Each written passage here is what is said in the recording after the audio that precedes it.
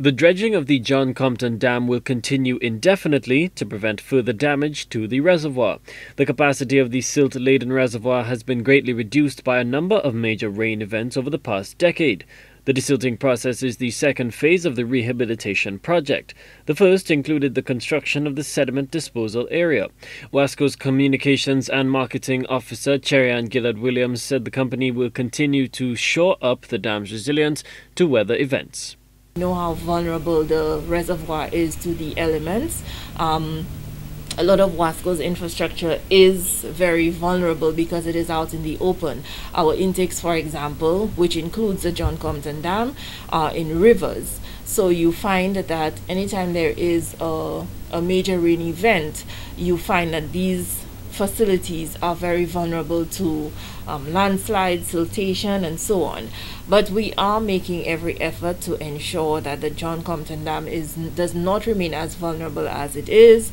Because of that, we are engaged in exercises like riverbank stabilization projects and so on, so that it will minimize the chances of the dam being in the state that it is presently. The contract of the second phase of the project was awarded to Vinci Construction Maritime et Fluvial in July 2018. The dredging will help enhance water security in the northern districts.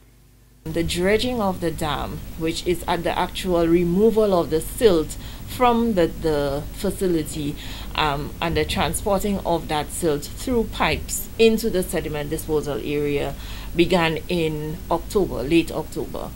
So the fact that we now are dredging the dam means that the capacity of the dam will now be restored. Of course, the dam is the reservoir that supplies the entire north of the island with water.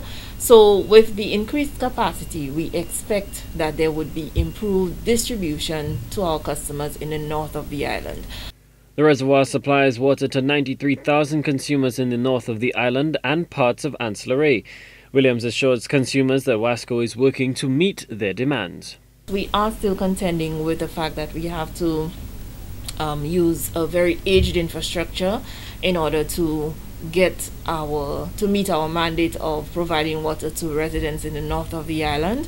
But we want our customers to know that every effort is being made to ensure that that is done in the most effective way. We want to ensure that the facility is in a state where it can provide for the population that it supplies, and for this reason the dredging has begun.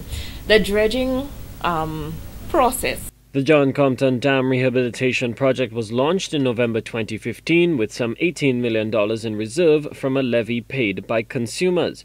The project has been stalled by adverse weather conditions over the past 4 years. Prime Minister Alan Chasney, in a July 2020 Instagram post, stated that the John Compton Dam project focuses on reforestation and the stabilization of 150 hectares of land to help reduce land erosion and siltation of the John Compton Dam. Colby DeVoe, HTS News Force.